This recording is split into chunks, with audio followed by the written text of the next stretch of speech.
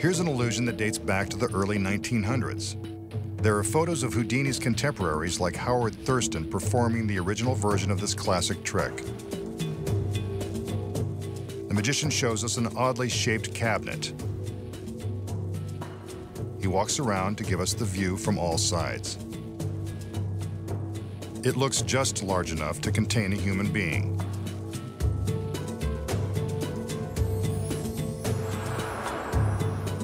The magician calls in his beautiful assistants, and one of them hands him a very sharp steel blade.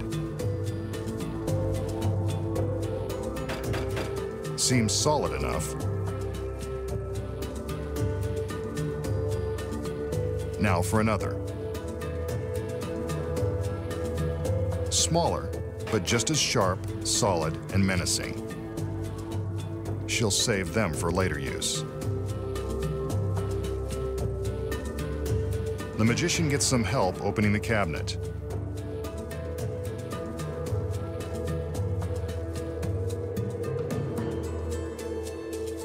We can pretty much imagine what's going to happen next. Well, there's a switch. Instead of one of the girls, the magician has climbed inside. An assistant secures his neck with a steel strap. Next, a metal bar is lowered and two steel plates secure his legs. They really don't want him to escape.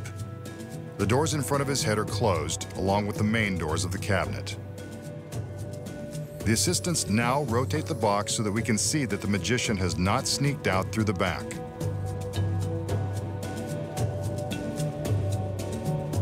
Next, the girl with the sharp blade slides the smaller one into the cabinet at neck height, separating the magician's head from the rest of his body.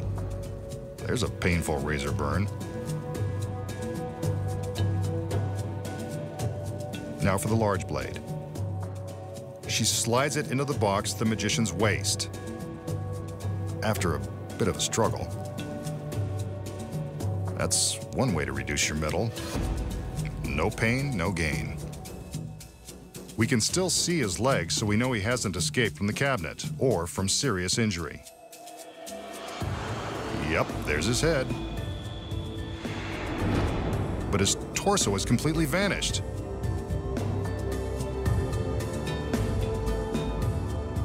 The girls open the doors on each side, and now the back. Gone.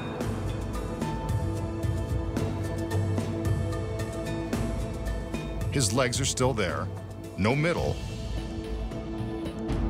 Then his head. Looks like only part of him got out in time. But where did he go? And is the rest coming back? The doors are closed back up again so we don't have to look at this ghoulish mess.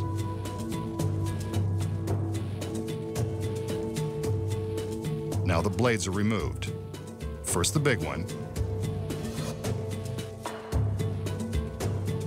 then the one at his neck. She's good at this. The cabinet goes for another spin so we can see that there is nothing tricky going on in the back. Let's look inside. There's his head, and his middle is returned.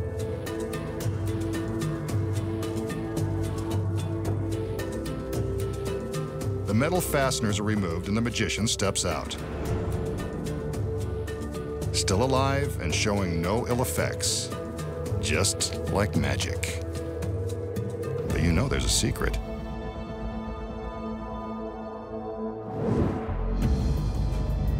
So, how did the magician survive one sharp blade through his neck, one through his gut, and his torso vanishing into the ether? Here are the secrets. First, the magician steps into the cabinet and the doors are closed. Before the first blade is inserted, the magician has already gone to work. Hidden in the top of the cabinet is a phony head, which is flipped down into position. From this view inside the box, you can see the magician reach up to release the fake head. From the front, it looks convincing.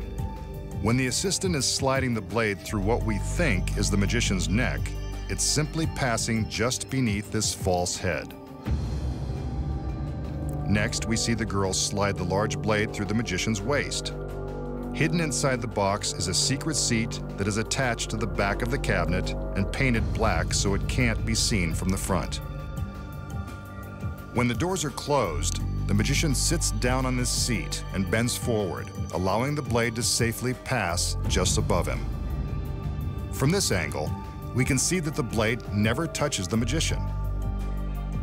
From the front, it appears as though he's still standing in place because his legs never move.